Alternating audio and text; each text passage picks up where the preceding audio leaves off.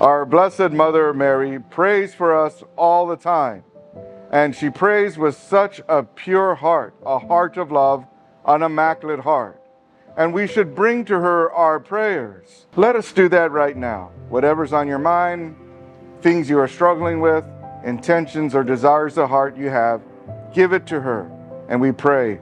Oh, remember, most gracious Virgin Mary, that never was it known that anyone who fled to thy protection, implored thy help, or sought thy intercession was left unaided. Inspired by this confidence, we fly unto thee, O Virgin of Virgins, our Mother. To thee do we come, before thee we stand, sinful and sorrowful. O Mother of the Word incarnate, despise not our petitions, but in thy clemency hear and answer us. Amen.